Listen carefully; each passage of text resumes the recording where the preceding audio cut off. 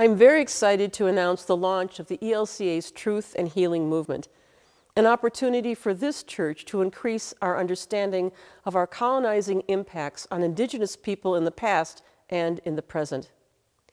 In 2016, the ELCA Churchwide Assembly adopted the repudiation of the doctrine of discovery. This action was followed with the ELCA Church Council adoption of the Declaration of the ELCA to American Indian and Alaska Native people.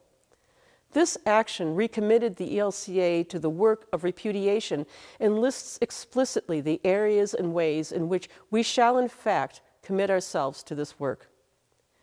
The ELCA's Truth and Healing Movement is a way for us not only to participate in the national Truth and Healing Movement, but also to spend the next several months, at least through Advent, providing educational opportunities, as well as opportunities to engage in the movement.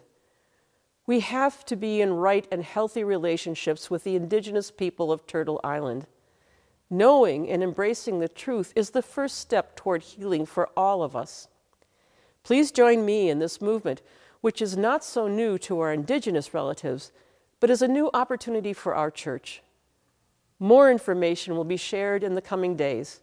Stay tuned to our social media channels and elca.org/indigenous for upcoming opportunities to get involved.